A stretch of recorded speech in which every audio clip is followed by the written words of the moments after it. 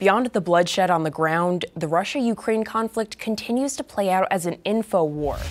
At this moment, the focus is on the death and destruction in Bucha, just outside Kyiv.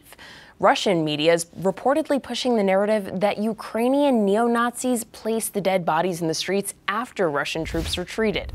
But satellite images analyzed by American media outlets, as well as foreign governments, prove that's not the case. German officials say bodies were visible on the footage since March 10th.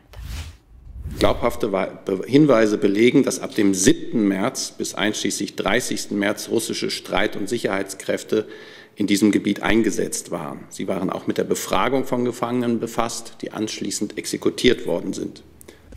Here in the U.S., governing agencies are taking matters into their own hands. Here's Treasury Secretary Janet Yellen. President Biden has rallied over 30 countries, representing well over half the world's economy, to impose swift, severe sanctions and export controls on Russia. Treasury is also working with our partners to block Russia from accessing benefits from the international financial institutions. Attorney General Merrick Garland says the DOJ is also making moves. The first action we are announcing today is the unsealing of an indictment charging Russian oligarch Konstantin Malofeyev with sanctions violations.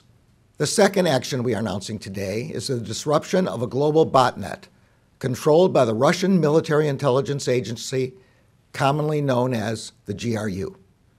The Russian government has recently used similar infrastructure to attack Ukrainian targets. But is anything these agencies do enough to make a difference? War crimes are litigated in international criminal court, but Putin's rejected the ICC's jurisdiction.